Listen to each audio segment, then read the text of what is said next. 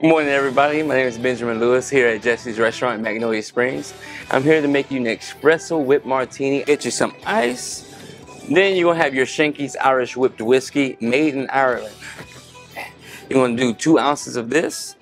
It also has some notes of vanilla and toffee, to be exact.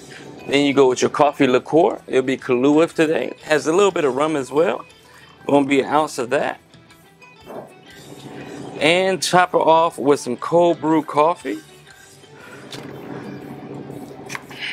And give it a good shake.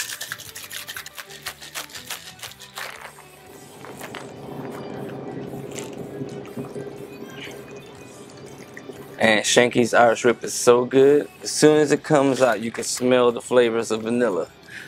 All right, you're gonna dump the ice out. So to start off with your cold foam, you're gonna have your Bailey's Irish Cream.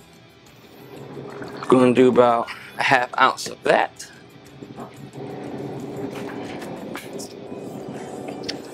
And then we're gonna top it off with some whole cream.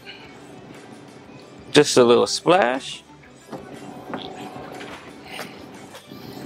And you're gonna shake vigorously without any ice, just to get it that nice foam.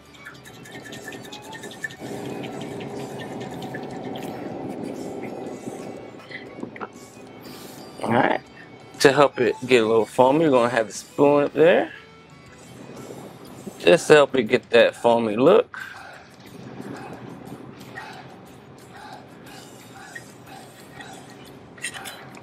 All right. Top it off with your mint liqueur, a creme de menthe to be exact. And then for a garnish, you're gonna put some espresso beans on top.